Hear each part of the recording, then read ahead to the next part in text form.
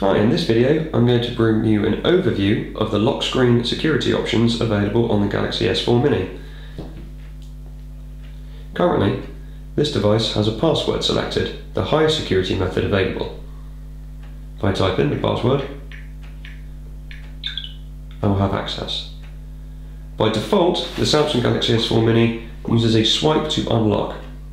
This is considered the lowest security option. To demonstrate this,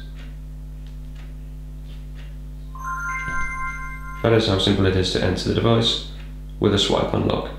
Now, an overview of all of them: apps, settings, my device, lock screen, screen lock. We have a face unlock option, a face and voice option, a pattern, a PIN code, and a password. The face unlock and face and voice are considered low security options for the time being. This is because it would be quite simple to spoof a face unlock with simply a picture of somebody. However, tapping it, using it, you now have the setup options. When you set it up and continue, I'll be informed to get my face within the option, within this circular area here. However, with the camera in front of me, can't be done. I'll cancel. Now the face and voice option is exactly the same, however you are able to use a password afterwards with your own voice. Slightly more secure, however it can still be spoofed. Both options require you to back up with a PIN afterwards. Pattern lock enables you to draw a pattern on the screen, which must be completed when you're unlocking the device.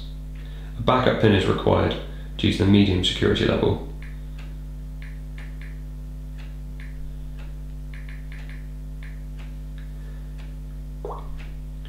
Once you have a pattern lock or any other lock, you must use this pattern or lock method to change the screen lock options. If I now move from pattern security to PIN security, I'm not prompted with any other option. Again, to change the setting, I must use the option I've just input. I can then move to a password. The password is considered the highest security option because you can use alphanumeric characters. If at any point you forget a password, you will not be able to access the device without taking it to a Samsung service center.